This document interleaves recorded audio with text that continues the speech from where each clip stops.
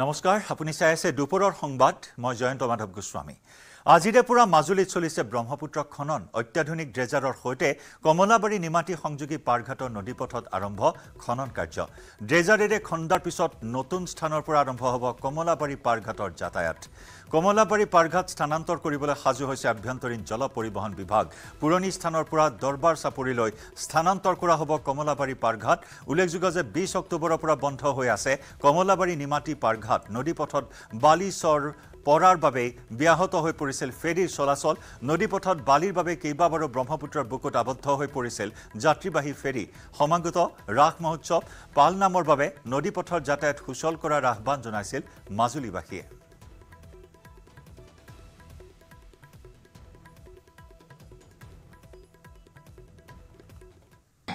বৰ্তমান আমাৰ বান্দালিঙৰ কামটো আজি আপোনালোকে সকলোৱে জানে আজি 4-5 দিনৰ পৰা আমি বান্দালিঙৰ কাম আৰম্ভ কৰি আছোঁ আৰু কালিলৈকে আমি বান্দালিঙৰ কাম কৰি থকা হৈছে আৰু আজি খনন কাৰ্য আৰম্ভ কৰিছে আৰু যিহেতু আমি আশাবাদী মই আগতেও কৈছোঁ যে আমি আশাবাদী ৰাস পালনামৰ আগত আমি আগৰ নিচিনাকৈ নিমাটি কমলাবাৰী পাৰঘাটটো সুচাৰুৰূপে চলাচল কৰাবলৈ সুবিধা হ'ব বুলি আমি আশা কৰিছোঁ আমাৰ য'ত মানে খুঁটিটো বাম হৈ আছিলে সেই খুঁটি আজিৰ পৰা ৰাতিপুৱাৰ পৰা খান্দি আছে আৰু কমটি দিনৰ ভিতৰত আমাৰ বিশেষকৈ আমাৰ ৰাস পালনামৰ আগত আমাৰ কমলাবাৰী নিমাটি ঘাটটো চলাব বুলি আমি আশাবাদী হৈ আছোঁ ব্ৰহ্মপুত্ৰৰ জলস্তৰ অস্বাভাৱিকভাৱে হ্ৰাস পোৱাৰ পিছতে কমলাবাৰী আৰু নিমাটি পাৰঘাট বন্ধ কৰি দিয়া হৈছিল আৰু কমলাবাৰী নিমাটি পাৰঘাট বন্ধ কৰি দিয়াৰ পাছতে ড্ৰেজাৰে বৰ্তমান সময়ত এই যি বালিচৰ পৰা স্থানত খনন কাৰ্য আৰম্ভ কৰিছে আৰু ইয়াৰ সমান্তৰালভাৱে আজিৰ দিনটোতে এই যি ফেৰীৰ চলাচল কৰা যি স্থান এই পাৰঘাটটো অন্য স্থানলৈ সলনি কৰিবলৈ আভ্যন্তৰীণ জল পৰিবহণ বিভাগে যুঁজা আৰম্ভ কৰিছে মই দেখুৱাইছোঁ যে এই প্লেটফৰ্মসমূহ এনেদৰে বৰ্তমান সময়ত উঠাই অন্য স্থানলৈ নিয়া হ'ব পাৰঘাটৰ স্থান যিহেতু সলনি হ'ব তাৰ বাবে বৰ্তমান সময়ত আভ্যন্তৰীণ জল পৰিবহণ বিভাগে যুঁজা আৰম্ভ কৰিছে আৰু কমলাবাৰী পাৰঘাটৰ এই পুৰণি স্থানৰ পৰা নতুন স্থানলৈ নিবৰ বাবে ইতিমধ্যে সাজু হৈছে আভ্যন্তৰীণ জল পৰিবহণ বিভাগৰ বিভিন্নজন ব্যক্তি আছে মই মন্তব্য ল'ম কমলাবাৰী পাৰঘাট সলনি কৰিবৰ বাবে আপোনালোক সাজু হৈছে হয় আমাৰ বৰ্তমান যি অচলা অৱস্থা হৈ আছে নদীৰ গতিপথটো যি বাম হৈ আছে যাৰ বাবে আমি নাও চলাব পৰা নাই সেই অৱস্থাটো আমি ইতিমধ্যে নিৰাময় কৰাৰ মানসিকতাৰে আমি ইতিমধ্যে বৰ্তমান থকাৰ অৱস্থাত পানী যথেষ্ট কমি গ'ল যাৰ বাবে আমি এই অঞ্চলৰ পৰা আমি ঘাটটো আগলৈ নিব লাগিব আৰু তাৰ কাৰণে আমি ইতিমধ্যে প্ৰস্তুতি হাতত লৈছোঁ আমাৰ ঊৰ্ধ্বতম কৰ্তৃপক্ষৰ নিৰ্দেশক্ৰমে বা জাহাজবিলাকৰ গুৰিয়ালসকলৰ পৰামৰ্শক্ৰমে ইতিমধ্যে ঘাটটো আমি কিছু আগলৈ লৈ যোৱাৰ সিদ্ধান্ত গ্ৰহণ কৰা হৈছে গতিকে আমি ঘাটটো তালৈ নিলে অনাগত খৰালি সময়খিনিত চাপৰিৰ মাজৰ পৰাই ঘাটটো সুচাৰুৰূপে চলাৰ আশাবাদী গতিকে আমি ঘাটটো তালৈ নিয়াৰ প্ৰস্তুতি চলোৱা হৈছে সেই আগৰ যিখিনি স্থানলৈ ঘাটটো নিব সেইখিনি স্থানৰ নাম কি সেই চাপৰি সেইটো এটা চাপৰি সেইটো পুৰণি কলীয়া নাম মানে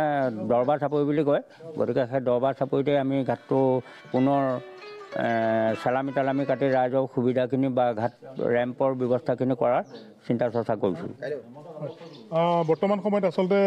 সকলো সাজু হৈ উঠিছে কমলাবাৰী পাৰঘাটটো এই স্থানৰ পৰা নিবৰ বাবে যি পুৰণি দৰবাৰ চাপৰি আছিলে সেই দৰবাৰ চাপৰিলৈ বৰ্তমান স্থানৰ পৰা লৈ যোৱা হ'ব যিহেতু অস্বাভাৱিকভাৱে ব্ৰহ্মপুত্ৰৰ জলস্তৰ হ্ৰাস পোৱাৰ পাছত নদীপথত বালিচৰে দেখা দিছিল আৰু এই বালিচৰে দেখা দিয়াৰ পাছতে ফেৰীসমূহ বহু সময় ধৰি আবদ্ধ হৈ পৰিছিল যাত্ৰীসকল সমস্যাৰ সন্মুখীন হৈছিল আৰু তাৰ পৰিপ্ৰেক্ষিততে কমলাবাৰী আৰু নিমাটি পাৰঘাট যোৱা 6টা দিনে বন্ধ হৈ থকাৰ পাছত ইতিমধ্যে আজি পুৱাৰে পৰা ড্ৰেজাৰে খনন কাৰ্য আৰম্ভ কৰিছে সমান্তৰালভাৱে কমলাবাৰী পাৰঘাটটো পুৰণি স্থানৰ পৰা নতুন স্থানলৈ নিবৰ বাবে ইতিমধ্যে আভ্যন্তৰীণ পৰিবহণ বিভাগে জল পৰিবহণ বিভাগে যুঁজা আৰম্ভ কৰিছে বৰ্তমান থকা স্থানৰ পৰা কিছু আগলৈ যি দৰবাৰী চাপৰি বুলি কোৱা হয় সেই চাপৰিলৈ পাৰঘাটটো লৈ যোৱা হ'ব যাতে যাতায়াত আৰু যোগাযোগৰ ক্ষেত্ৰত সুচল ব্যৱস্থা হয় পুৰণি যি কমলাবাৰী পাৰঘাট সেই স্থান সলনি কৰি নতুন পাৰঘাটলৈ নিব আৰু ফেৰী যেতিয়া চলাচল আৰম্ভ হ'ব সেই নতুন স্থানৰ পৰাই চলাচল আৰম্ভ হ'ব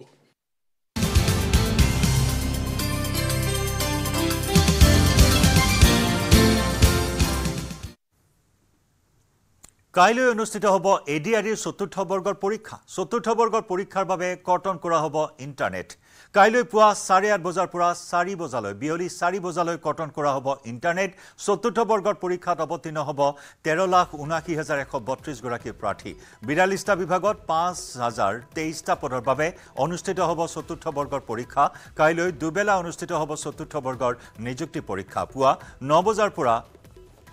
11:30 বজালৈ প্ৰথমটো পৰীক্ষা। দুপৰীয়া 1:30 বজাৰ পৰা বিয়লি 4 বজালৈ দ্বিতীয়টো পৰীক্ষা। ৰাজ্যৰ 1484টা কেন্দ্ৰত হ'ব নিযুক্তি পৰীক্ষা। ADREৰ প্ৰাৰ্থীৰ বাবে চলিব 5খন বিশেষ ৰেল। দেওবাৰে পৰীক্ষাৰ্থীৰ সুবিধাৰ বাবে বিশেষ ৰেলৰ ব্যৱস্থা। মৰিয়নি নাৰেংগীৰ মাজত চলিব বিশেষ ৰেল। হৈবৰগাঁও গুৱাহাটীৰ মাজত চলিব ৰেল। আলিপুৰদুৱাৰ কামাখ্যাৰ মাজত চলিব ৰেল। জামিৰা শিলচৰৰ মাজতো চলিব ৰেল।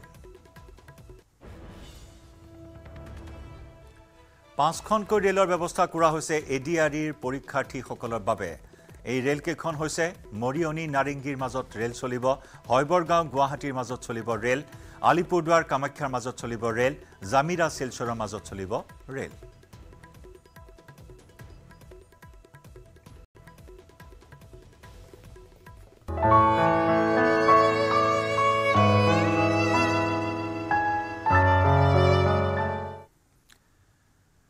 নৱগ্ৰহ শ্মশানত শেষকৃত্য সম্পন্ন হ'ব বিশিষ্ট সাহিত্যিক শশী ফুকনৰ।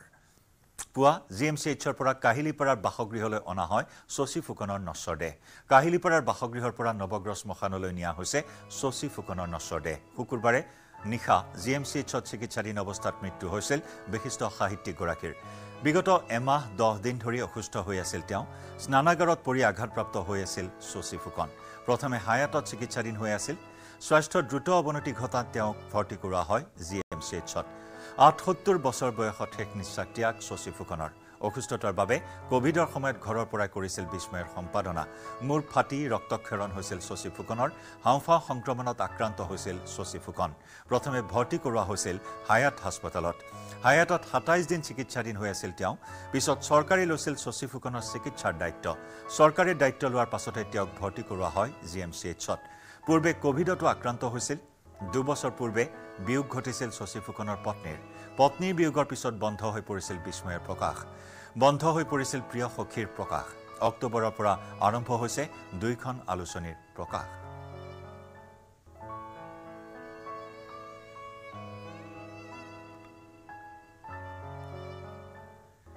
কাহিলীপাৰা বাসগৃহত নশ্বৰ লৈ যোৱা হয়। তাত অগণন গুণমুগ্ধই শেষ শ্ৰদ্ধাঞ্জলি জ্ঞাপন কৰে। অসমৰ সাহিত্য জগতৰ এইগৰাকী কাণ্ডাৰীলৈ এক নতুন যুগৰ সৃষ্টি কৰিছিল, যাক কোৱা হয় বিস্ময় যুগ। 1969 চনত প্ৰথম প্ৰকাশ পাইছিল বিস্ময়, আৰু সেই তেতিয়াৰ পৰাই বিস্ময়ে বিস্মিত কৰিছে অসমৰ পাঠকক।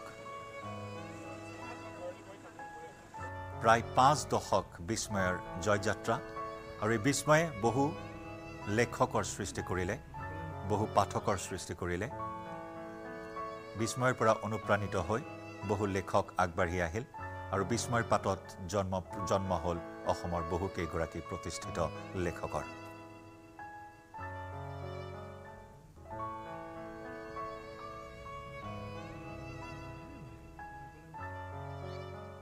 এটা মানে ইয়াৰ পৰা বাহিৰে বাহিৰে ঘৰলৈকে লৈ যাম বুলি ভাবিছোঁ, আৰু তাৰ পৰা নৱগ্ৰহলৈ লৈ যোৱা হ'ব। পৰৱৰ্তী সময়ত বিস্ময়খন চলাই নিয়াৰ ক্ষেত্ৰত কেনেধৰণৰ এতিয়া এটা বহুত ডাঙৰ এটা মোৰ ওপৰতে ৰেছপনচিবিলিটি আহিছে। মইতো সদায় সেইটোৰ মানে ৰেডিয়ে আছোঁ, যিহেতু এটা ডাঙৰ এটা মোৰ ওপৰত ৰেছপনচিবিলিটি আছে। তো আমি বিস্ময় আমিয়ে আগুৱাই লৈ যাম, সেইটো সদায় থাকিব জীয়াই। আজি 50 বছৰৰ ওপৰতো গ'লেই, 55 বছৰ। মই যিমানখিনি পাৰোঁ এতিয়া বাকীখিনি মই চলাই যাম বুলি ভাবিছোঁ। আৰু প্ৰথমতে এই LP স্কুল ঘনকান্তি তাতে পঢ়িছিলে। তাৰপিছতে হাইস্কুল আমাৰ বিশ্বনাথ চাৰিআলি বহুমুখী বিদ্যালয়ত পঢ়িছিলে। তাৰপিছতে এই প্ৰাগজ্যোতিষ কলেজত পঢ়িবলৈ গ'লে, তাতে BSc পঢ়ে। তাৰপিছতে এই সময়তে মেগাজিনৰ কামত হেৰি হয়, তাৰপৰা BSc পৰা BLA পঢ়িলে। তাৰপিছতে BA পাছ কৰিলে। সময় বুলি প্ৰথমতে উলিয়াইছিলে, তাৰপিছতে বিস্ময় বুলি উলিয়ালে। আমাৰ বৰ্তা ল'ৰা, দাদা আৰু আমাৰ ফুকন বংশৰ হেৰি তেখেতৰ ৰজা হিচাপে তেখেতে আমাৰ হেৰি আছিলে আৰু তেখেতে বিয়া পৰামৰ্শ দিছিলে আমাক পাই ভনী যিটো সম্পৰ্ক তেনেকৈ আছিলে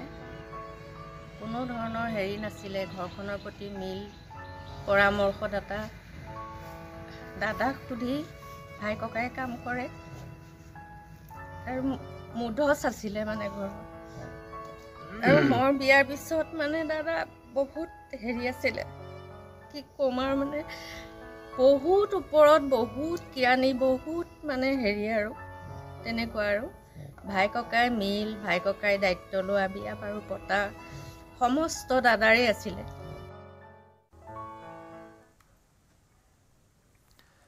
কংগ্ৰেছৰ বংশবাদ সদায় নচলে সামগ্ৰীৰ প্ৰাৰ্থী তানজিল হুছেইনক টাৰ্গেট কৰি কংগ্ৰেছক তীব্ৰ সমালোচনা মন্ত্ৰী জয়ন্ত মল্ল বৰুৱাৰ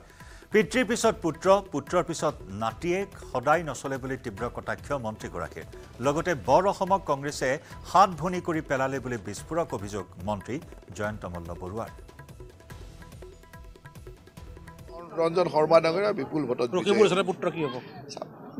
বাপেকৰ পিছত পুতেক পুতেকৰ পিছত নাতিয়েক এইবিলাক সদায় নচলে বংশবাদ বোলা বস্তুটো সদায় নচলে চলালে দুটা বংশ দুটা জেনেৰেশ্যন চলালে তৃতীয় জেনেৰেশ্যনটো এতিয়া বেলেগ মানুহক এৰি দিব লাগিব অসমত মই আগতেও কৈছোঁ যে কংগ্ৰেছ দলে আমাৰ যিখন বৰ অসম আছিল সেইখনে ধৰি ৰাখিব নোৱাৰিলে বৰ অসমখন হাতগনি কৰি পেলালে আৰু এই যিখন 10-15টা কিবা সৰু সৰু মানুহৰ দল মানে লগ কৰি পেলাই যিটো সন্মিলিত অসম কৰিছিল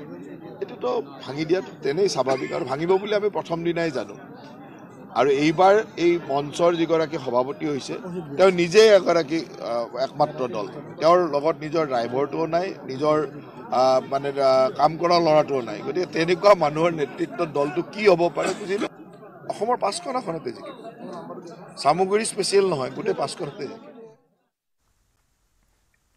পোহৰৰ উৎসৱ দীপাৱলীলৈ মাজত মাত্ৰ কেইটামান দিন বাকী দিনে নিশাই মাটিৰ চাকি নিৰ্মাণত ব্যস্ত মৃৎশিল্পীসকল ব্যস্ততাৰ অন্ত নাই মৰঙীৰ ঢলাগুৰিৰ এটি কুমাৰৰ পৰিয়ালৰো দীপাৱলীৰ বাবে মাটিৰ চাকি নিৰ্মাণত ব্যস্ত হৈ আছে পৰিয়ালটো ইতিমধ্যে প্ৰায় 15 পৰা 20 হাজাৰ চাকি নিৰ্মাণ কৰিছে পৰিয়ালটোৱে মাটিৰ চাকিৰ উপৰিও ধূপৰ গছা ধূনা আদি ঘটকে ধৰি পূজাত ব্যৱহৃত বিভিন্ন সামগ্ৰী নিৰ্মাণ কৰি উলিয়াইছে এই পৰিয়ালটোৱে প্ৰস্তুত কৰা চাকি গোলাঘাট নগৰকে ধৰি দৈগ্ৰুং মৰঙী আৰু নুমলীগড় পৰ্যন্ত যোগান ধৰা হয় দীপাৱলী সন্ধিয়া ৰাজ্যৰ প্ৰতিটো পৰিয়ালৰ ঘৰ পদূলি মাটিৰ চাকিৰ আলোকেৰে উজ্জ্বলাই তুলিবলৈ এতিয়া ব্যস্ত হৈছে ৰাজ্যৰ মৃৎশিল্পৰ লগত জড়িত লোকসকল পোহৰ উৎসৱ দীপাৱলীৰ মাজত মাথো কেইটামান দিন এতিয়া ব্যস্ততাৰ অন্ত নাই মৃৎশিল্পীসকলৰ আৰু বৰ্তমান মই উপস্থিত আছো মৰঙী মৌজাৰ ঢলাগুৰি অঞ্চলত আৰু ঢলাগুৰি অঞ্চলৰ এটা পৰিয়াল দিনে নিশাই ব্যস্ত হৈ পৰিছে বিভিন্ন ধৰণৰ মাটিৰ সামগ্ৰী বনোৱা সেয়া মাটি চাকিয়ে হওক ধূপদানিয়ে হওক তেওঁলোকে দিনে নিশাই ব্যস্ত হৈছে মোৰ কেমেৰা সতীৰ্থক প্ৰথমে সেই পৰিৱেশ দেখুৱালে কম আপোনাৰ মোৰ ঘৰৰ পদূলি পোহৰাবলৈ তেওঁলোকে এনেদৰে দিনে নিশাই এতিয়া ব্যস্ত হৈ পৰিছে বিভিন্ন ধৰণৰ মাটি চাকি নিৰ্মাণত তেওঁলোক ব্যস্ত হৈ পৰা দেখিবলৈ পোৱা গৈছে যিহেতু পৰম্পৰাগতভাৱে এইসমূহ পৰিয়ালে আচলতে এনেদৰে মাটিৰ আচলতে যি মাটি চাকিয়ে হওক বা ধূপদানি হওক পৰম্পৰাগতভাৱে তেওঁলোকে নিৰ্মাণ কৰি আহিছে আৰু পোনে পোনে কথা পাতিব বিচাৰিম মোৰ লগত বৰ্তমান এই মৃৎশিল্পীজন উপস্থিত আছে মই পোনে পোনে তেওঁৰ পৰাই জানিব বিচাৰিম দাদা পৰম্পৰাগতভাৱে আপোনালোকে নিৰ্মাণ কৰি আহিছে নেকি হয় আমি পৰম্পৰাগত নিৰ্মাণ কৰি চলি আছো মানে কামটো চলাই আছো কি বনাই আপোনালোকে আমি চাকি বনাও মাটি 2 লিটাৰ 4 লিটাৰ 5 লিটাৰ টেকেলিও বনাও সব বনাও মানে আমি 3মুখীয়া 4মুখীয়া 5মুখীয়া 1 লিটাৰ যেনেকা মানুহ আপুনি ক'ব যে মোক 5 লিটাৰ লাগে 5 লিটাৰো বনাই দিব পাৰো মানে এবাৰ মাটি চাকি কিমান বনাইছে মই এইটো এবাৰ মানে বতৰ বেয়া 15,000 মান বনাইছো মানে কেনেকুৱা মানুহৰ চাহিদা কেনেকুৱা বা মানুহে বিচাৰেনে মাটি চাকি বা হেৰি বন্তি নাই এতিয়া পূজা সিজন মানুহ বিচাৰে আমি তেনেকে বজাৰো কৰো মানে বজাৰতো এইটো লাগে মানে এতিয়া সিজন যেহেতু এতিয়া দেখা পোৱা যায় আচলতে আধুনিকতাৰ জাকজমকতাত আচলতে এই মাটি চাকি নোহোৱাই হৈছে প্ৰায় তথাপিতো কেনেকুৱা আদৰ আহে নে মানুহ মানে আগতকে অলপ মানে কমি গৈছে যেনেকে বা আপুনি জ্বলাব লাগে 50টা জ্বলাইছে যেনিবা 20টা সেই তেনেকা হৈ আছে বাৰু আপোনালোকে পৰিয়ালৰ সকলো এই কামত ব্যস্ত নেকি? হয়, আমি সকলোৱে এই কামে কৰি মানে চলি আছো। আমি চবেই কৰোঁ মানে কামটো খানি জনা হ'ল ৰ'দত ওলোৱা মোৱা সেইটো মানে আমাৰ মোৰো ল'ৰা ছোৱালী জানিবা পঢ়া সময়ত স্কুলৰ পৰা আহি সেইবোৰ কামটো কৰে মানে সহায় কৰে কৰি মানে। কিমান মান টকা বছৰটো উপাৰ্জন কৰিব পাৰে এই কামত? এতিয়া কাম লৈ আছে। এতিয়া আমাৰ বতৰ বেয়া যেনিবা মই 15,000 এতিয়া যেনিবা চাকি বনালো 60,000 টকা খৰি ইন্ধন জ্বলালো যেনিবা সেই হিচাপত আমি আৰু বৰ এটা বেছি নাপাওঁ আৰু ঘৰটো চলি থকা হয় আৰু। সমাগত পোহৰৰ উৎসৱ দীপাৱলীৰ লগতে কালী পূজা উপলক্ষে ৰাজ্যজুৰি চলিছে ব্যাপক প্ৰস্তুতি। মাটিৰ চাকি প্ৰস্তুত কৰাত ব্যস্ত হৈছে মৃৎশিল্পীসকল। গহপুৰৰ পুৰুববাৰীতো বৃদ্ধি পাইছে মৃৎশিল্পীৰ ব্যস্ততা। হাজাৰ হাজাৰ মাটিৰ চাকি প্ৰস্তুত কৰি গহপুৰৰ লগতে বিভিন্ন প্ৰান্তত বিক্ৰীৰ বাবে সাজু হৈছে মৃৎশিল্পীসকল। সমাগত পোহৰৰ উৎসৱ দীপাৱলী আৰু কালী পূজা সেই উদ্দেশ্যে গহপুৰ পুৰুববাৰী মা বিপদনাশিনী যি শিল্পালয় আছে তাত এইকেইদিন শিল্পীসকল খুবেই ব্যস্ত। সুন্দৰকৈ সৰুৰ পৰা ডাঙৰলৈকে বিবিধ মাটি চাকিসমূহ তেওঁলোকে তৈয়াৰ কৰি আছে আৰু এইসমূহ থলুৱা মাটি চাকি আৰু বিশেষ চাহিদা হয় দীপাৱলী আৰু কালী পূজাত। মোৰ সহযোগীয়ে দেখাইছে এই মুহূৰ্তত তেওঁলোকে সুন্দৰকৈ যি মাটিৰ চাকি সেয়া তৈয়াৰ কৰি থকাত ব্যস্ত হৈ আছে। বাইদেউ আপোনাৰ ওচৰলৈ আহিছো, মাটি চাকি এতিয়ালৈকে কিমান মান তৈয়াৰ কৰিছে? তৈয়াৰ কৰি আছো, বিক্ৰী হৈ আছে। আৰু এই যে মাটি চাকি বনাইছে এইখনক কি বুলি কয়? কিন্তু এইটো বস্তুটো হয় এইটো চাক বুলি কয়। আৰু এই মাটিসমূহ বাইদেউ ক'ৰ পৰা আনে? জয়পুৰৰ পৰা। দৈনিক কিমান মাটি চাকি আপোনালোকে এইকেইটা দিনত নিৰ্মাণ কৰি আছে? 1000 1500 এনেকৈ। এইবাৰ মূল্যসমূহ বাইদেউ 100 মাটি চাকি যদি ক্ৰয় কৰে দীপাৱলী বা কালী পূজালৈ কিমান টকা? 100 150 টকা। মানে এক পিচ মাটি চাকিৰ দাম 1.5 টকাকে পৰিব। 1.5 টকা পৰিব। হয়, দাম আগতকৈ কিছু বঢ়াইছে নে নেকি? বঢ়াইছে অকণমান। হয়, আপুনি দিনে নিশাই চাগে ব্যস্তই হৈ থাকে এইকেইটা দিনত? ব্যস্ত হৈ থাকো। এটোৱে সিজন নহয় জানো? সিজনটোতে ব্যস্ত হৈ থাকো। ভালো লাগে চাগে কাম কৰি এনেকে? ভাল লাগে, ব্যস্ততা বৃদ্ধি পায়। হয়, মই দাদা আপোনাৰ ওচৰলৈ আহিছো, আপুনিও খুব সুন্দৰকৈ ব্যস্ত আছে। গতিকে কালী পূজা বা দীপাৱলী আহিল বুলি ক'লেই আপোনালোকৰ ব্যস্ততাৰ সীমা নাইকিয়া হয়। এইকেইদিন দিনে কিমান সময়কে ব্যস্ত থাকে আৰু কিমান মাটি চাকি ব্যস্ত? এতিয়া তাৰমানে আমি মাটি চাকি বনাই আছো, 1000-1200 চাকি বনাও আৰু ভাটি লগাইছো, কৰিছো, এইবিলাক বিক্ৰী হৈয়ে আছে। কিমান সৰু আৰু কিমান ডাঙৰলৈকে বনাইছে মাটি চাকি? ডাঙৰ মানে 10 টকীয়া এটা আছে ডাঙৰ, আৰু তোমাৰ 5 টকীয়া, 3 টকীয়া আৰু ফুলাম মাটি চাকি ইত্যাদিও বনাব চাগে? বনাম, এইবিলাক কালাৰ চালাৰ কৰিম আকৌ। এই মাটি চাকিসমূহ কোন ঠাইলৈ যাব? এতিয়া আমাৰ গহপুৰ অঞ্চলতো যায়, আকৌ বেলেগ জেগাত দূৰণিও যায়, তোমাৰ ৰাজবাৰীৰ ফালেও যায়। বিক্ৰী কেনেকুৱা হয়? যিহেতু দীপাৱলী কালী পূজাৰ সময়ত আপোনাৰ বিবিধ চীনা লাইটে ভৰি পৰে, গতিকে আপোনালোকে থলুৱা যিহেতু প্ৰস্তুত কৰে চাকিসমূহ, বিক্ৰী কেনেকুৱা হয়? চীনা এই তোমাৰ লাইট চাইট এইবিলাক যিমানে হওক, কিন্তু আমাৰ মাটিৰ চাকিৰ চাহিদাটো আছে। এইটো লাগিবই তাৰমানে চাকিটো। এতিয়া পূজালৈকে আপোনালোকে কিমান মান মাটি চাকি তৈয়াৰ কৰি উলিয়াব? 10-20 ওলাম এতিয়া। 10-20 হয়, আৰু এনেদৰে যি বিপদনাশিনী শিল্পালয় আছে পুৰুববাৰীত এইকেইদিন খুব ব্যস্ত শিল্পীসকল, কাৰণ কালী পূজা আৰু দীপাৱলীলৈ মাটি চাকিসমূহ যোগান ধৰিব লাগিব। গহপুৰৰ বিভিন্ন প্ৰান্তৰ ব্যৱসায়িক প্ৰতিষ্ঠানসমূহলৈ এই থলুৱা মাটি চাকি যাব, আৰু গহপুৰত বিশেষকৈ কিন্তু থলুৱা মাটি চাকিৰ যথেষ্ট চাহিদা আছে বুলি এইসকল লোকে জনাইছে, আৰু সেই উদ্দেশ্যে এইকেইদিন খুব ব্যস্ত এইসকল থলুৱা শিল্পী। আৰু ইফালে দীপাৱলীত চীনা সামগ্ৰীক প্ৰত্যুত্তৰ দিবলৈ সাজু হৈছে থলুৱা শিল্পী। দীপাৱলীৰ বজাৰ দখল কৰিবলৈ থলুৱা শিল্পীসকলৰ ব্যস্ততা বৃদ্ধি পাইছে। মাটিৰ চাকি প্ৰস্তুত কৰাত দিনে নিশাই ব্যস্ত হৈছে শোণিতপুৰৰ পিৰাকাটা কছাৰীৰ মৃৎশিল্পীসকল। পিৰাকাটা কছাৰী গাঁৱৰ 10টা পৰিয়ালে সাজি উলিয়াইছে লক্ষাধিক মাটিৰ চাকি। শোণিতপুৰ আৰু ওদালগুৰি বজাৰত বিক্ৰী কৰা হ'ব এইসমূহ মাটিৰ চাকি। মিলন পাল নামৰ মৃৎশিল্পীগৰাকীয়েও বজাৰত নিজেই বিক্ৰী কৰিবলৈ তৈয়াৰ কৰিছে প্ৰায় 1 লাখ মাটি চাকি। 1000 মাটি চাকি পাইকাৰী দৰত বিক্ৰী কৰিছে 700ৰ পৰা 800 টকাকৈ। সমাগত পোহৰ উৎসৱ দীপাৱলী, আৰু এতিয়া দীপাৱলীক লৈ ৰাজ্যজুৰি ব্যাপক প্ৰস্তুতি। দীপাৱলীত আলোকৰে উজ্বলাই তুলিবলৈ এতিয়া প্ৰতিজন লোকেই চলাইছে প্ৰস্তুতি। সমান্তৰালকৈ মৃৎশিল্পীসকলো চীনা সামগ্ৰী, ইলেক্ট্ৰনিক লাইট আদিক প্ৰত্যাহ্বান জনাবলৈ সাজু কৰিছে বিধে বিধে মাটি চাকি। আৰু শোণিতপুৰ জিলাৰ বৰচলা বিধানসভা সমষ্টিৰ অন্তৰ্গত পিৰাকাটা অঞ্চলৰ পিৰাকাটা কছাৰী গাঁৱৰ যিসকল মৃৎশিল্পী আছে এই মৃৎশিল্পী সকলো বিধে বিধে মাটি চাকি এতিয়া সাজু কৰিছে দীপাৱলীৰ বজাৰৰ বাবে এইগৰাকী মহিলাই এতিয়া এনেধৰণে ব্যস্ত হৈ আছে মাটি চাকি তৈয়াৰ কৰাত যেহেতু সমাগত পোহৰ উৎসৱ দীপাৱলী আৰু এইসকল মৃৎশিল্পী এতিয়া এনেধৰণে ব্যস্ত হৈ থকা পৰিলক্ষিত হৈছে আৰু এয়া দেখুৱাইছোঁ এনেধৰণে তেওঁলোকে দীপাৱলীৰ যি বজাৰ এই বজাৰৰ বাবে সাজু কৰিছে এনেধৰণে বিধে বিধে যি মাটি চাকি মই কথা পাতিম বাইদেউ কি নাম আপোনাৰ মিলন পাল কত বনাইছে এবাৰ দেৱালীৰ কাৰণে 50,000 বনাইছে আর 12 মাস এইটা বানাই চলি এইটা বানাই চলি দুইজনে কেতনা বনাইছে দুইজনে আমি কলসও বানাই কলসি বানাই ঘট বানাই আর বেটি চাকি বানাই কত কত যাব এটো বজাৰ এইটি মাছবাট যাইব ওরাং যাইব রৌতা যাইব রবিবারে যাইব হাজার কত 1,600 টাকা 1,600 আর কত আছে এখন বস্তা ইয়াতে বস্তা হিসাব নাই আজকে প্রথম গেছে আজকে প্রথম বিক্রি করছেন গেছে বাজারে কিরকম ব্যবসা এইবার হনো বুঝা গেছে না কিরম বেশ পাড়া হয় যান পানির দিন শেষ হইব নাই না এটা বাজার যে পানি না হয় তো শেষ হইব আর পানি না হলে শেষ হইতো না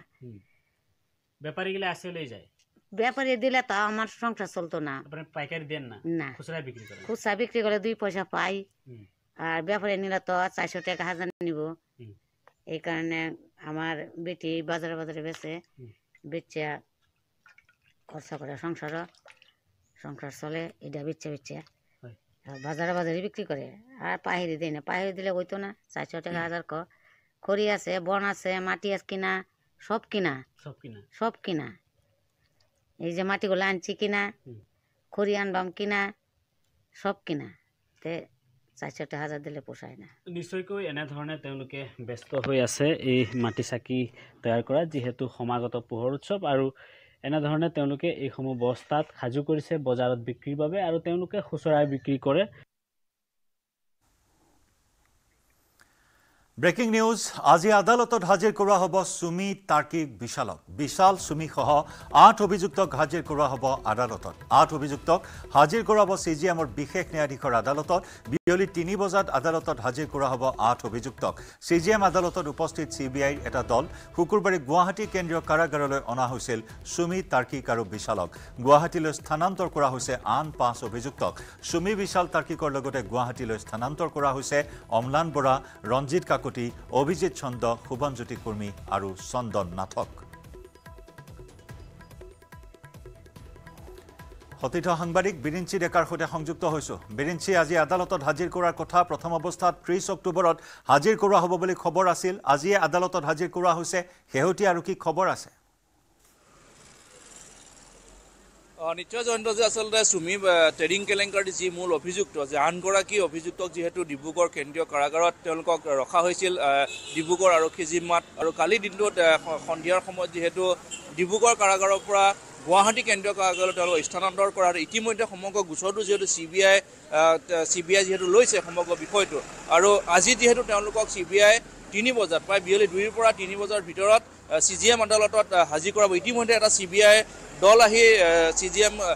আদালতত ইতিমধ্যে হাজিৰ হৈছে আৰু তেওঁলোকে যিখিনি আচলতে সুমি তাৰ্কিকক মুঠ আনগৰাকী অভিযুক্ত হাজিৰ কৰাৰ ক্ষেত্ৰত যিখিনি নথিপত্ৰৰ কাম কৰিব লগা থাকে সেই কামখিনি কৰিব বোলে দিল্লীৰ পৰা অহা দুজনীয়া এটা বিষয়াৰ দলে আহি ইয়াত সকলোখিনি তদাৰক কৰিছে আৰু তেওঁলোকে ইতিমধ্যে সকলোখিনি কথা কৈছে যে 2 পৰা 3 বজাৰ ভিতৰত আন অভিযুক্ত ইয়াত হাজিৰ কৰা চিবিআই তেওঁলোকক জিম্মাত ল'ব জিম্মাত লোৱাৰ পাছত তেওঁলোকক কেন্দ্ৰীয় কাৰাগাৰত হয়তো জেৰা কৰিব পাৰে নাইবা চিবিআই যি মুখ্য কাৰ্যালয় আছে গড়চুকত সেই গড়চুকত তেওঁলোকক জেৰা কৰিব সকলোখিনি যে সুমি তাৰ্কিক অমলান বিশালৰ পৰা যিখিনি নথিপত্ৰ ইতিমধ্যে আৰক্ষীৰ পৰা লাভ কৰিছে সেইখিনিৰ ভিতৰত তেওঁলোকক খুদা পোছা কৰা হ'ব তেওঁলোকৰ যিখিনি সামগ্ৰী জব্দ কৰা আছে সেই সামগ্ৰীসমূহৰ মূল্য নিৰ্ধাৰণ কৰা হ'ব যে কিমান কোটি টকাৰ সামগ্ৰী তেওঁলোকৰ সম্পত্তি জব্দ কৰা হৈছে গাড়ী কিমানখন জব্দ কৰা সকলোখিনি মূল্যায়ন কৰিব মূল্যায়ন কৰাৰ পাছত সেইখিনি তেওঁলোকক চিবিআই প্ৰাথমিক যি তদন্ত অনুসৰি সেইখিনি মূল্যায়নৰ তেওঁলোকৰ ধনৰ উৎস তেওঁলোকৰ আয়ৰ উৎসসমূহ বিচাৰিব তাৰ পাছত যে সুমি তাৰ্কিক বা অমলান তেওঁলোকে যি ধৰণে এটা ট্ৰেডিং কেলেংকাৰী সংঘটিত কৰিছিল যে কি ধৰণে তেওঁলোকৰ সেই মূল মটৰটো আচলতে কি আছিল যে তেওঁলোকে তেনেধৰণৰ ট্ৰেডিং এটা এপ খুলিবলৈ তেওঁলোকে ৰিজাৰ্ভ বেংক অফ ইণ্ডিয়াৰ তেওঁলোকৰ পাৰ্মিশ্যন আছিলে নাই সেই সকলোখিনি দিশ চালি যাই যাব তাৰ পাছত তেওঁলোকে সেই সকলোখিনি এজন এজনকৈ যে চুমি তাৰ্কিক বা বিচালক তেওঁলোকে এজন এজনকৈ তেওঁলোকে পৃথকে পৃথকে জেৰা কৰিব কেৱল যিহেতু আমি কালি দিনত কৈছোঁ যে সমগ্ৰ গোচৰ যে 41টা গোচৰৰ 6টা গোচৰ লৈছে দিল্লী CBI দলে 4টা গোচৰ লৈছে মেঘালয়ৰ CBI দলে আৰু বাকীখিনি পৃথকে পৃথকে গুৱাহাটীৰ যি CBI কাৰ্যালয়ৰ যি বিষয় আছে সেই বিষয়সকলে সকলোখিনি তেওঁলোকে অনুসন্ধান কৰি যাব কিন্তু এই ক্ষেত্ৰত যে চুমি ডিব্ৰুগড় থানাত ৰুজু হোৱা সেই 6টা গোচৰ যেতিয়া দিল্লীৰ পৰা অহা বিশেষ দলটোৱে যিহেতু পৰীক্ষা নিৰীক্ষা কৰিব গতিকে তেওঁলোকে প্ৰাথমিক তেওঁলোকে যিহেতু আমাক কৈছে যে তেওঁলোকে তদন্ত কৰাৰ ক্ষেত্ৰত প্ৰথমতে আহিব যে কিমান কোটি টকা জব্দ কৰি থলে অসম আৰক্ষীয়ে তেওঁলোকৰ সেই এপটোৰ জৰিয়তে কিমান ভুক্তভোগী এই এপৰ তেওঁলোক আচলতে প্ৰবঞ্চিত হ'ল সেই তাৰ তথ্যখিনি লৈছে দ্বিতীয়তে তেওঁলোকৰ পৰা ঘৰত যিহেতু চাৰ্চ কৰা হৈছিল অভিযান চলিছিল সেই অভিযানকালত কিমান কোটি টকাৰ সম্পত্তি জব্দ হৈছে বা সেই অস্থাৱৰ সম্পত্তি কিমান আছে সেই সকলোখিনি লোৱাৰ পাছত তেওঁলোকে পৃথকে পৃথকে এই সকল অভিযুক্তক জেৰা কৰিব পৰৱৰ্তী সময়ত এই সকল অভিযুক্তই যাতে এখন শাৰী নোযোৱাকৈ যাতে এখন পানী নখকা চাৰ্জশ্বিট দিব পাৰে সেইকাৰণে সেই ক্ষেত্ৰত তেওঁলোকে কাম কৰিব একে সময়তে তেওঁলোকে গুৱাহাটী আৰু মেঘালয়ৰ CBI কৰা যিকেইটা গোচৰৰ তদন্তত তেওঁলোকে সহায় কৰি যাব একে সময়তে যে এটা কথা ওলাইছে যে চুমি বৰাই ইতিমধ্যে অসম আৰক্ষীক এটা কথা কৈছিল যে তেওঁ ৰাজসাক্ষী হ'ব বিচাৰিছিল সেই সময়তে কিন্তু সমগ্ৰ গোচৰটোৰ ক্ষেত্ৰত যিহেতু আমি পূৰ্বতে কৈছোঁ আৰক্ষীৰ কিছু হেমাহি আছিল সেই সময়ত চুমি বৰাক গ্ৰেপ্তাৰ কৰিবলগীয়া প্ৰায় এসপ্তাহ 10 দিন লাগি গৈছিল গতিকে এই ক্ষেত্ৰত যেতিয়া সমগ্ৰ বিষয়টো অসম আৰক্ষীয়ে চালিজাৰি চাই থকাৰ সময়তে চৰকাৰে ঘোষণা কৰিলে যে সমগ্ৰ ট্ৰেডিং কেলেংকাৰী 41টা গোচৰ CBI তদন্ত CBI হাতলৈ দিয়া হৈছে গতিকে এই ক্ষেত্ৰত যে চুমি বৰাৰ যি শেষ আশা আছিল যে তেওঁ ৰাজসাক্ষী হৈ সাৰি যাব গতিকে সেই আশাও ইতিমধ্যে যিহেতু চুমি বৰা শেষ হৈছে গতিকে এই ক্ষেত্ৰত এটা কথা ক'ব পৰা যায় যে কিছু সময়ৰ পূৰ্বে যিহেতু সেই CBI বিশেষ দুজনীয়া দলটো ইয়াত আহি উপস্থিত হৈছে আদালতত তেওঁলোকে সেই সকলোখিনি নথিপত্ৰ এটা তন্নতন্নকৈ ইয়াৰ বিশেষ ন্যায়াধীশৰ আদালতত তেওঁলোকে চাই আছে তেওঁলোকক যেতিয়া চুমি তাৰ্কিকত সেই আনজন অভিযুক্ত ইয়াত হাজিৰ কৰি তেওঁলোকক পুনৰ যেতিয়া CBI জিম্মাত ল'ব তাৰ পাছত আচলতে চুমি বৰাৰ বিৰুদ্ধে যি ধৰণৰ অভিযোগ সেই ক্ষেত্ৰত CBI এটা দীঘলীয়া আচলতে তদন্ত প্ৰক্ৰিয়া কৰিব তেওঁলোকক পৃথকে পৃথকে জেৰা কৰিব বিশালৰ লগত চুমিৰ সম্বন্ধ আচলতে কেনেকুৱা আছিল তেওঁলোকৰ সেইখিনি যে কেনেধৰণে চুমিয়ে একাংশ লোকক বিশালৰ যি এপ আছিল সেই এপত বা সেই তেওঁলোকৰ সেই ট্ৰেডিং যি ধৰণৰ আচলতে এটা বিনিয়োগ কৰিব লাগে বিনিয়োগকাৰীসকলক চুমিয়ে কেনেধৰণে প্ৰলোভন দি আনিছিল তাৰ্কিকে কেনেধৰণে প্ৰলোভন দি আনিছিল তাৰ্কিকৰ ভাতৃ কেনেধৰণে ইয়াত কেনেধৰণৰ তেওঁৰ সংযোগ আছে সেই সকলোখিনি যিহেতু চাব একে সময়তে ট্ৰেডিং এফেক্সৰ ৰঞ্জিত কাকতিকো যিহেতু ইয়াত হাজিৰ কৰিব ৰঞ্জিত কাকতিও যিহেতু কেইবাশ কোটি টকা তেওঁ লুণ্ঠন চলাইছে গতিকে একে সময়তে সেই সকলোখিনি যেতিয়া চাব তাৰ পাছত আচলতে তেওঁলোকক জিম্মাত লোৱাৰ পাছত কেন্দ্ৰীয় কাৰাগাৰত তেওঁলোকক জেৰা কৰিব নে CBI তেওঁলোকৰ হেডকোৱাৰ্টাৰত তেওঁলোকক জেৰা কৰিব সেই কথাখিনি কিন্তু আজি আদালতত হাজিৰ কৰাৰ পাছতহে স্পষ্ট হ'ব কিন্তু প্ৰথমতে তেওঁলোকে যিখিনি নথিপত্ৰ যে চুমি তাৰ্কি কমলানন্দ বা বিশালৰ পৰা যিখিনি জব্দ কৰা সেইখিনিৰ প্ৰথম মূল্যায়ন কৰাৰ পাছতহে এই গোটেই কেলেংকাৰীটো আচলতে কিমান হাজাৰ কোটিৰ কেলেংকাৰী হৈছে বা কিমান শ লোক আচলতে ভুক্তভোগী ইয়াত প্ৰবঞ্চিত হ'ল সেই সকলোখিনি যেতিয়া তেওঁলোকে এটা নিৰ্ধাৰণ কৰি ল'ব তাৰ পাছত CBI এটা নতুন গতিত আচলতে সেই তদন্ত আগবঢ়াই নিব গতিকে এই ক্ষেত্ৰত যিহেতু প্ৰায় 2 পৰা 3 বজাৰ ভিতৰত তেওঁলোকক আজি হাজিৰ কৰিব হাজিৰ কৰাৰ পিছত যেতিয়া তেওঁলোকে জিম্মাত ল'ব সেই কথাখিনি স্পষ্ট হ'ব 22 কোটি টকীয়াৰ কেলেংকাৰী বিৰিঞ্চি 22 কোটি টকীয়াৰ কেলেংকাৰী বুলি প্ৰথম অৱস্থাত ডিব্ৰুগড় আৰক্ষীয়ে সদৰি কৰিছিল গতিকে যিসকল বিনিয়োগকাৰী আছে সেই বিনিয়োগকাৰীসকল কিন্তু কোনো এজন আগবাঢ়ি আহিবলৈ সাহস কৰা নাই গতিকে CBI এই তদন্ত প্ৰক্ৰিয়াৰ জৰিয়তে হয়তো সেই বিনিয়োগকাৰীসকলৰো কাক চাপিব CBI নিশ্চয়কৈ আচলতে CBI সেই কথাখিনিকে আচলতে কৈছে যে যিসকলে বিনিয়োগ কৰিছিল যে বিনিয়োগকাৰী সকলো যে সাৰি যাব তেনে নহয় যে বিনিয়োগকাৰীসকলে কোনোবাই যদি 50 কোটি টকা লগাইছিল কোনোবাই 20 কোটি টকা যে সেই টকাখিনিৰ উৎসও কিন্তু আচলতে CBI বিচাৰিব যে তেওঁলোকে এটা পক্ষৰ তদন্ত নকৰে যে তেওঁলোকে কি ধৰণৰ এগ্ৰিমেণ্ট হৈছিল বিশালৰ লগত কেনেধৰণৰ এগ্ৰিমেণ্ট হৈছিল কি এগ্ৰিমেণ্টৰ ভিত্তিত তেওঁলোকে 50 কোটি টকা তেওঁলোকৰ হাতত জমা দিছিল প্ৰকৃততে সেই 50 কোটি টকা দিছিল নে তেওঁলোকে তাৰ পৰা কিছু লাভ পাইছিল সেই সকলোখিনি দিশ যিহেতু চাই আছে আৰু এটা কথা যে ইতিমধ্যে CBI যি আঞ্জনীয়া এটা দল যিহেতু ডিব্ৰুগড়ত এতিয়াও বহাৰ পাতি আছে তেওঁলোকে বহু ভুক্তভোগীৰ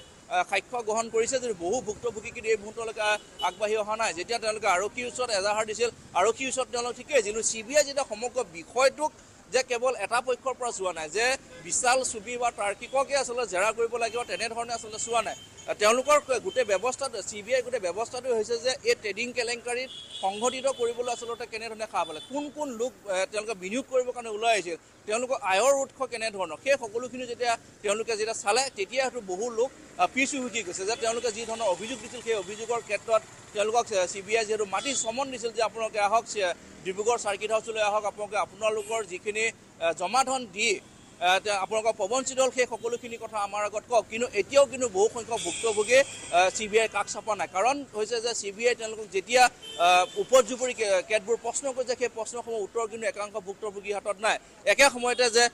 সুমি বিচালে যে তেওঁলোকৰ পৰা সেই টকাসমূহ লৈছিল তেওঁলোকৰ হাতত পৰ্যাপ্ত নথিপত্ৰ আচলতে একাংশ লোকৰ হাতত নাই গতিকে এই কাৰণে একাংশ ভুক্তভোগী যথেষ্ট বিপদতো পৰিছে গতিকে CBI সমগ্ৰ বিষয়টো যেতিয়া আগবঢ়াই দিব তদন্তত তেতিয়া স্পষ্ট হ'ব আচলতে ভুক্তভোগীসকলৰো যে কিছু ভুল আছিল বা তেওঁলোকৰ এগ্ৰিমেণ্টৰ ক্ষেত্ৰত যে আচলতে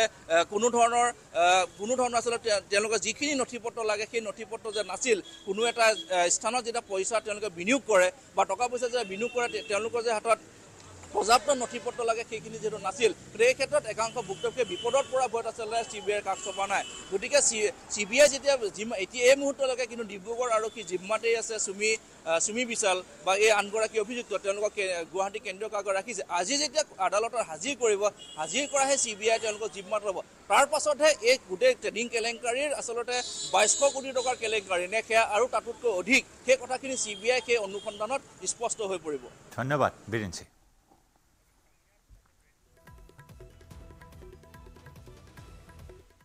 Coming up, presented by